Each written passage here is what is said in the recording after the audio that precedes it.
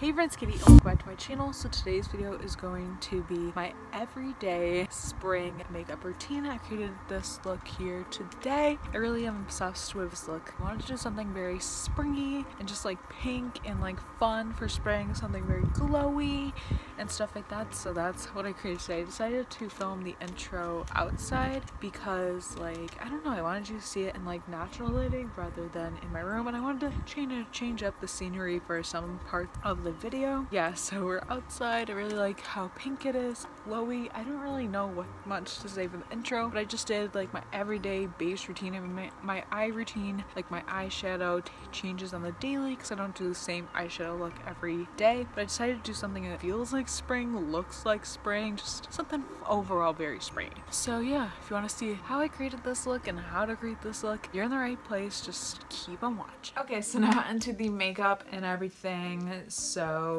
yeah, I don't really have like a go-to spring routine besides what I do for my base, but yeah, I moisturized a couple hours ago, which I will have a vlog style morning routine going up soon if it's not already up. I have a feeling I will post it later in April just because like I've had like a lot of day in the lives, weekend lives go up recently, so I kind of don't want it to be too repetitive. So yeah, let's just get right into the makeup and everything. So I've been using this the past couple days just because I have it. So this is the Milk Makeup Blur Stick. It's interesting. I kind of like it for around my nose because I find when I put my glasses on it, my glasses don't really like move around. Like they don't get makeup on them. At least that's what I think. So I've been using this. I kind of just put it like around my nose, like right here in this area where I would have pores. I don't really use it, but I don't think I have huge pores, but if I have even just slight pores, it kind of helps that. I mean, I don't think this is like a miracle product if anything, but I like putting it like on my nose, around my nose. I just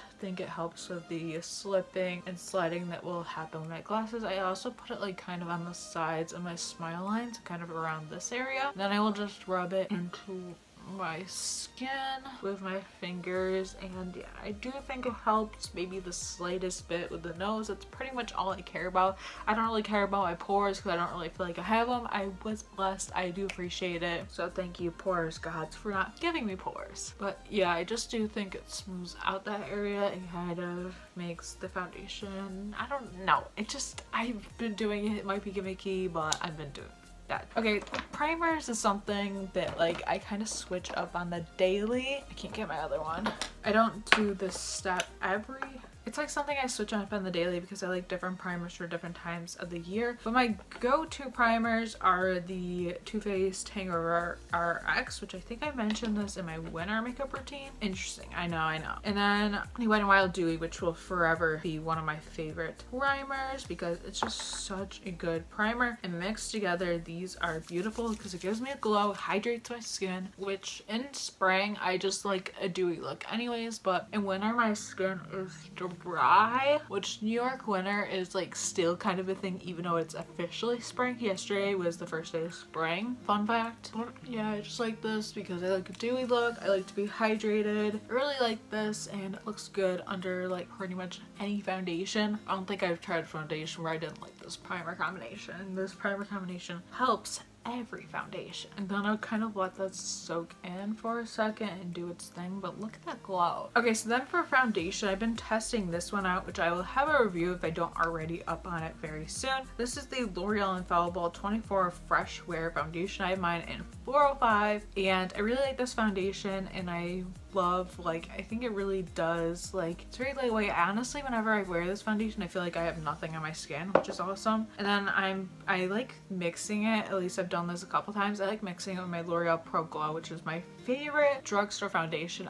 I'm hoping L'Oreal goes cruelty free this year so I can keep using their products. Please, L'Oreal, please, please, please, because a girl is trying to go cruelty free over here. This foundation I find is best with a brush since it is very ultra light, so like the sponge would soak up product. And then I will put this onto my skin. I like to kind of like stipple it around my whole face, mostly around my cheeks because that's where I want the most coverage, and then I will just buff it out. This is the buffing brush from Real Techniques. It is honestly my favorite foundation brush because you can really buff it into your skin. And then high-end wise for brushes, I like the IT Cosmetics brush. This one, which I have no idea what it's called because it literally rubbed off. It might be the Heavenly Face brush, but I'm not sure, so do not quote me on it. So I just like to blend this in, and I find this foundation combination, and even this foundation alone, gives me a very nice glow, so I love that for my skin. Then I will go on to concealer. Now the past couple of months I have been using the Makeup Revolution Conceal and Define Concealer. I do really like this concealer. I have mine in the shade C2, but I recently picked up the e.l.f. 16-Hour Camo Concealer in the shade Light Peach, which I think is a little too light for me, oopsies, but I do really like it, and I do think like I just have to blend more of it to get it to like in my skin. Obviously next time I will go a little deeper with my concealer, but in store, like, oh, the lighting, they think they're helping us with those white lights in the makeup aisle. No, that is terrible. So yeah, I'm gonna go wet my sponge first because I don't want to just have my concealer sitting on my face. Okay, so my sponge is damp, so I'm gonna take a combination of the two concealers. This one really like doesn't do much for me because I need to put like a brush in there to get more concealer out. Literally never getting out anything, but I'm just going to dot this under my eyes, and now I'm just gonna go in with my e.l.f. concealer. I really like this concealer, and it's only $5. I just put a little bit in. I mainly focus it like on the inner corner, and then I just dot the rest. See, it's a little too light, but it ends up working out in the end. So I just blend this, and as you see, like, it is a little too like light, but once I put like my powders on and I blend it in, I'll just like tap it in really well. It does end up blending out to how I wanted, so it does end up working, but I just would never get this shade again. And the only reason why I wouldn't return it is because like I just feel like, I don't know, I just feel like it works fine. There's no reason to return it, and I also just read the box, so there's that. And then I also like concealer like down the bridge of my nose, so I'm only gonna do a few dots since this concealer is pretty thick. I would actually compare this concealer to Tarte Shape Tape better than like most concealers.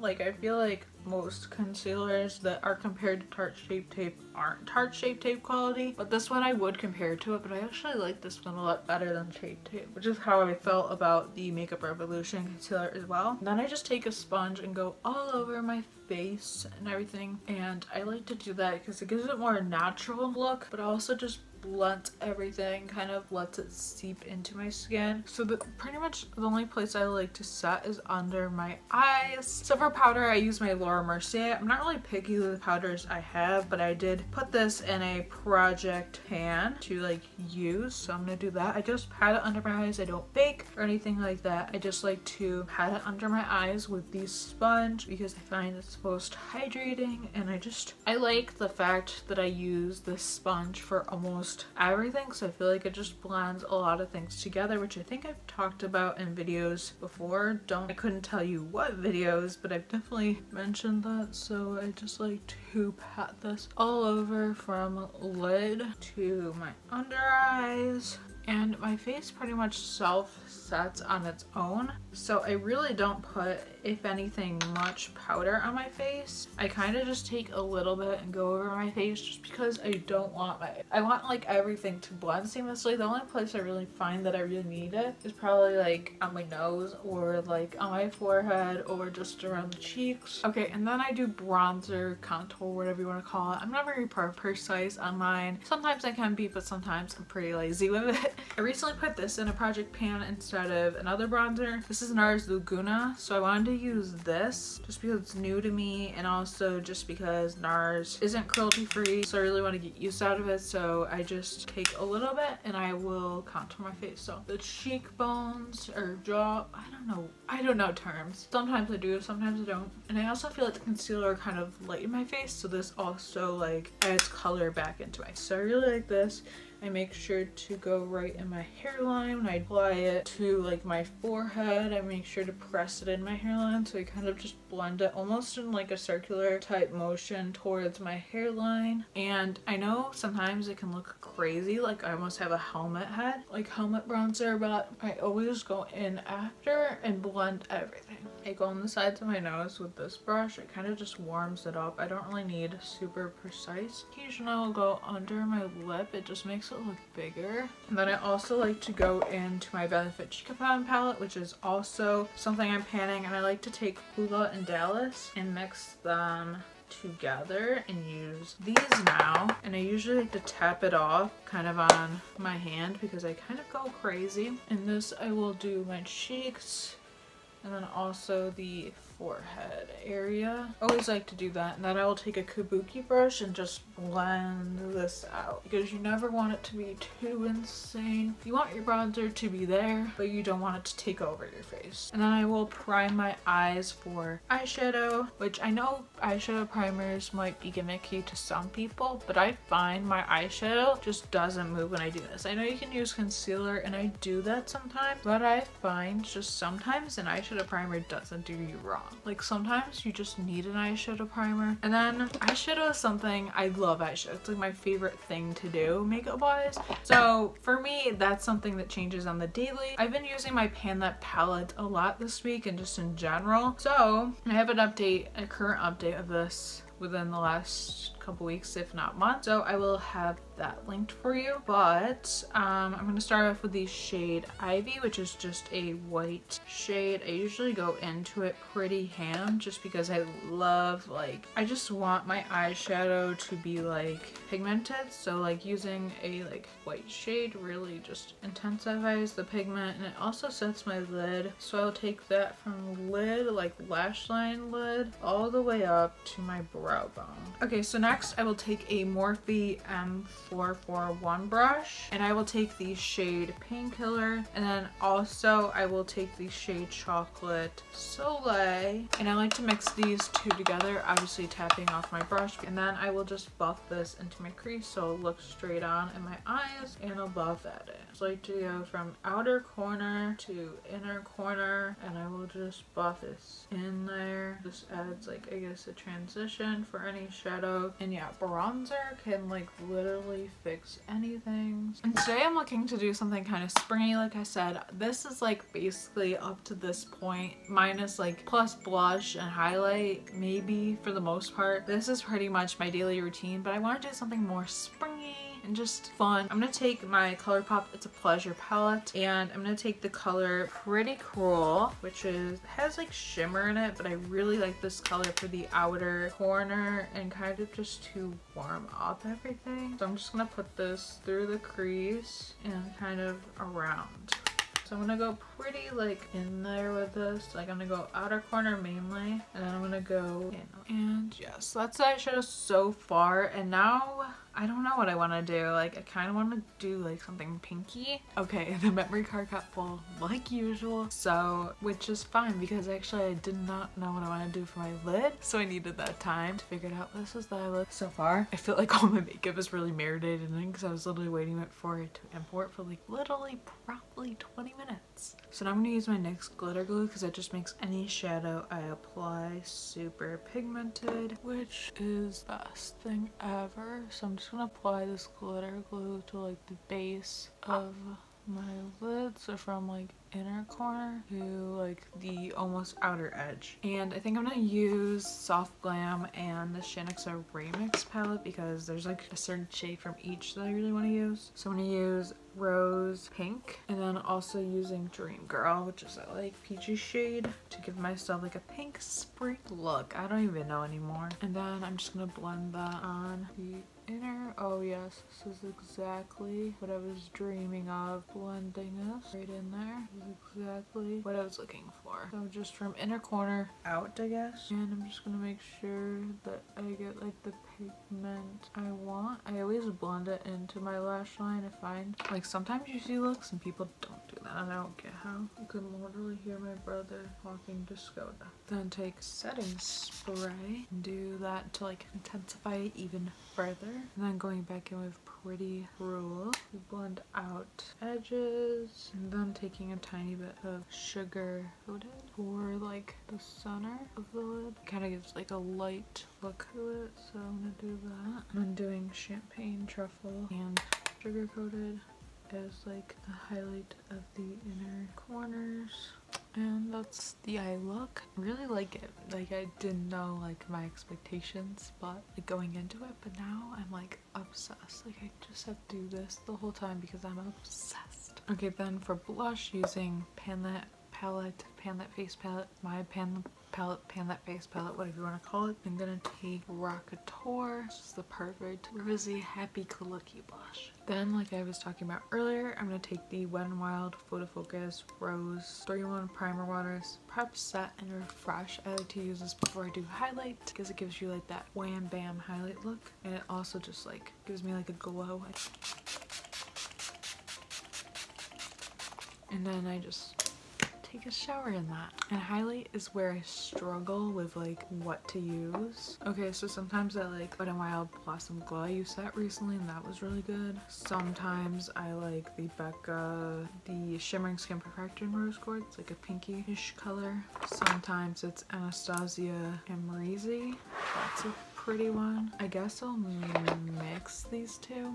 I don't know, I can't make up my mind ever with highlight. Ooh, that's pretty. Good choice, Katie. And I'm just going to apply that to my cheekbones, like so. And I like to kind of put this like on the center of my face. I actually like to glow everywhere. I literally don't care. And I'm gonna take Blossom Glow and go right here to highlight my inner corners even further. And also taking it on my pinky and going here to highlight my brow bone. Yes. And then I do my brows like as the last couple steps. I use the Essence Make Me Brow. Nothing's really changed within the last year. This is something in my routine that never changes. Love this brow product. It is dirt cheap, or like just really cheap, and it works really well. So this is something I don't think I can ever change with my routine. I really like this. Then we're getting closer to like mascara. So next I like to use eyeliner. I mean, I don't do this every day, but I do this like a lot. I'm breaking it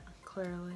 To take this brown eyeliner from Colourpop. This is their cream gel liner in Mr. Bang. And I like to take this and I like to put it on my tight line, aka the upper waterline. This is super hard to do and super uncomfortable, but if it can make my eyelashes look super bomb, I will do it every and any day. And I don't always do this step, but I do like this step. I've done it for years. I just don't do this on the daily. It's like when I really want to try. I'll put like the nude on my waterline. And yes, I pull it down. I don't get how people do it and don't pull their eyelid down. I'll take the wrinkles. I'll take them. And then mascara. This is something I change up like literally all the time because I'm always trying something new out. And I'm like also consistently, I don't know, I change my mascara up all the time because I'm always trying new mascaras. I always have a mascara to try, but this I always use too because I like it. It's my false eyelash effect. I don't always use a curler, so this is something that I don't always do, but I want to today, so I'm using this cheapo eyelash curler from Marshalls, but it works just as well as like any other eyelash curler. And yeah, it does make my eyelashes better, but like I can take it or leave it. So the mascaras I've been using recently are the Marc Jacobs Velvet Noir Major Volume Mascara. Why such a long name? Nobody cares. It's just like a hourglass shaped brush, which I always take all the clump and get them off. This one's super comfy, which I don't know how I feel about that. And then after that, I will take the Clinique High Impact Mascara, the Elevating Mascara, and this is just like a rubber bristle wand, where I think this one is like a natural bristle wand. Maybe I'm wrong about this. I don't know what I'm talking about, but let's just montage mascara. Your stories to come from the heart, moving together.